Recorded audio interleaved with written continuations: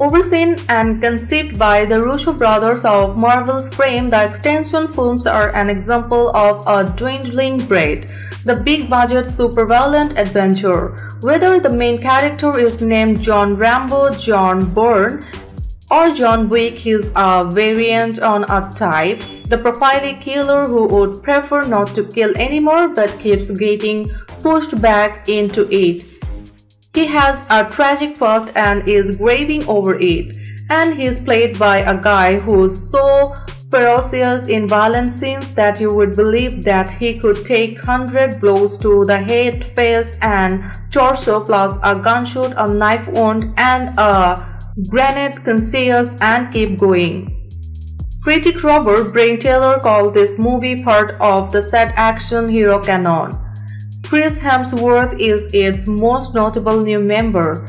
He plays Tyler Rake, a young boy's idea for an action hero name, but Hemsworth makes him seem almost like a real person. He's played a scheming male bimbo, a depressed mercenary, a 19th century villain, a cult leader, and the mighty Thor, all convenience. He's got a bit of the young scan country, self-aware swagger as well, but there's also a bored sadness to him, and that's what the extension films dig out.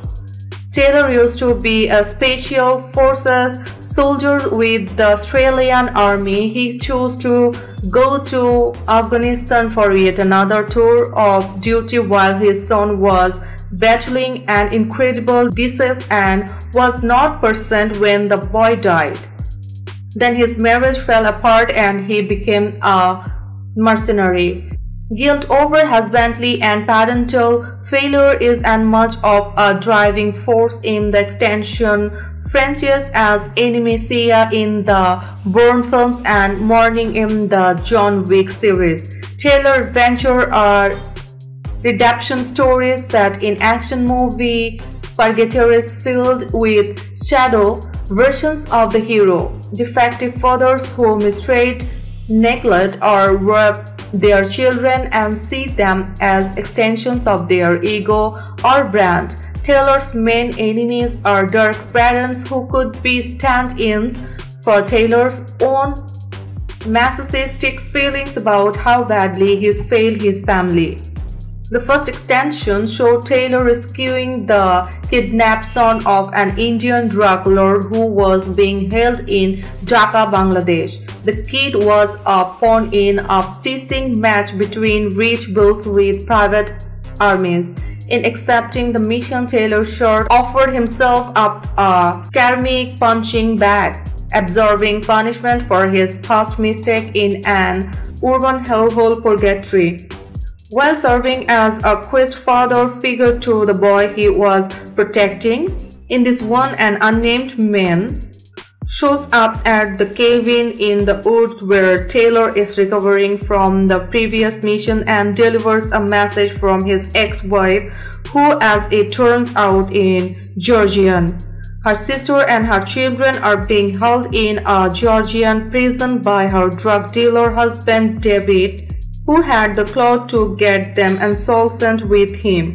Rake is hired to bust the family out of prison and take them away of David and his brother Zurab, who's even more a psycho. Complications ensue. All you need to know is that the films is their long action sequence with a bit of character development sprinkled in. The first in an uninterrupted 21-minute action sequence following Taylor and the family through a wild prison break and onto a train that's chased across the tundra by helicopters filled with armed thugs in body armor. Any thugs who are not killed in midair drop onto the train and fight Taylor and his two allies with guns, fists, knives, and whatever objects are lying around. Director Sam Hargrave, a former stunt coordinator who made his directional debut on the first Extraction, takes the digitality stage together super long, honor that was introduced to viewers in mid-out films like Steven Spielberg's. Still, you might appreciate the serious attempts to anchor military-adjusted shoot-'em-up adventure in something like reality and give all of its major characters situations to play that are a step above the standard action film tropes. Where most contemporary Hollywood movies are aimed at the child in every grown-up, the Extraction films speak to the potential grown-up in every kid. Although it's rated or its ideal audience might be 12, the scenes between parents and their disappointed offspring capture that feeling you have when you are young and suddenly realize that the adults you once revered are human beings who can fail you and are. Video, give a like if you like the video, share with your friends, and don't forget to subscribe my YouTube channel to get more new videos.